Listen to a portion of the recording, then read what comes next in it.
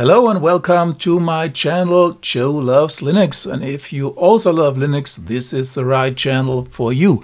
Today I want to talk a little bit about Ubuntu 22.10, just released last week.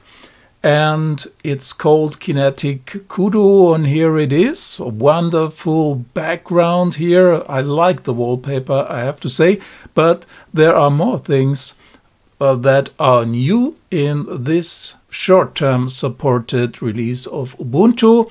It's supported for 9 months. I don't want to go too deep into the whole system.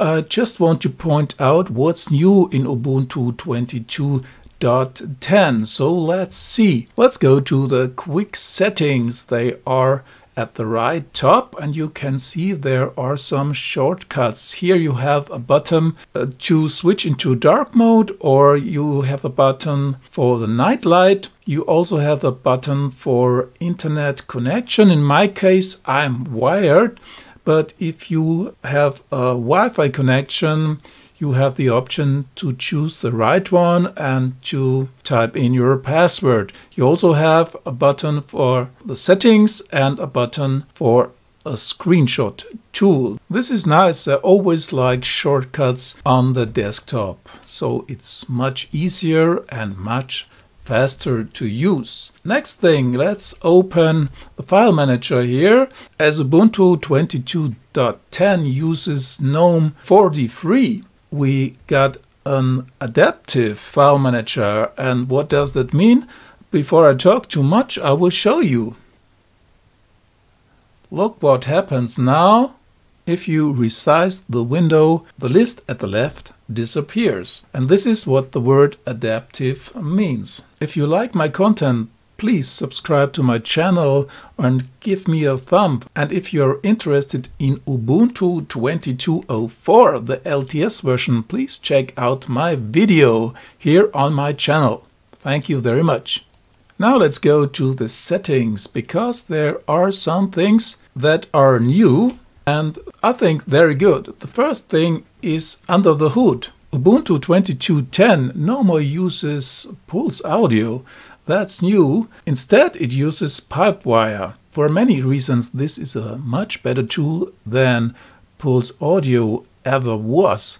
But it is more for advanced users. If you only start a YouTube video or your MP3 file, you will not see any difference, and that's good. But if you work with a digital audio workstation, you will notice the difference, because Pipewire makes the handling of audio signals much easier in this case. Let's go to multitasking, and here you see we have hot corners and active screen edges. You can activate that or not, just as you like. I don't like hot corners very much, and they are disabled by default, and active screen edges are enabled. This is kind of tiling, and I say kind of. We have dynamic workspaces or a fixed number of workspaces, and if you use multi-monitors, you can decide if you want to have the workspaces on the primary display only or on all displays. In appearance, you can switch to the dark mode and you can choose another accent color. And we have a nice selection of wallpapers, I have to say. And here you see also the Kinetic Kudu, and here also not many wallpapers, but they are well designed. Did you know that I wrote a book about Ubuntu 22.04? It's available on Amazon, and you can find the link in the show notes. Now let's open a terminal and let's see what HJOP tells us. HJOP is not pre-installed. I had to install it afterwards. This is my first choice to check the system. Here we have 925 megs. It is how I would expect it for GNOME.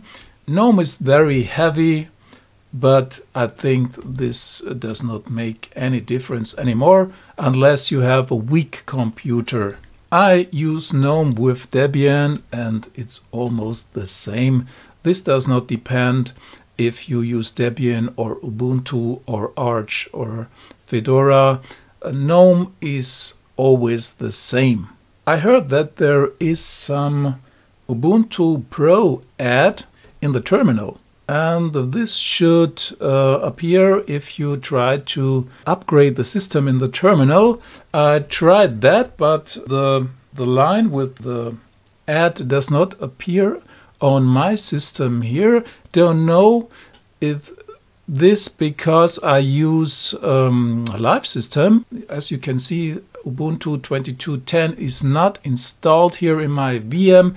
It's just a live system, and maybe they don't use the Ubuntu Pro Ad in the terminal in the live system. I don't know. There was a little bit of anger in the Ubuntu community. Honestly, I don't understand why this is such a great problem. Ubuntu Pro is free for 5 computers, if I understand this right.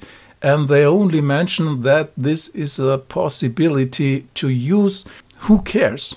But to be honest, this does not matter to me very much, because I'm a Debian user, and so it's not my business to talk about if Ubuntu got a Ubuntu Pro Ad in the terminal or not. Is this evil? Well, I would say no. Tell me what you think about it in the comments. One thing I should mention, if we talk about Ubuntu 22.10, well, this is the flagship with GNOME Desktop, but there are also many flavors of Ubuntu. And what's new here is that we have a flavor of Ubuntu with Unity Desktop again. And that was a surprise for me. Maybe there are many users who like Ubuntu Unity. Many users didn't understand why Ubuntu stopped with Ubuntu Unity as a flagship, and instead of that they are using GNOME until today. And there was a very active community who wanted to bring back Unity.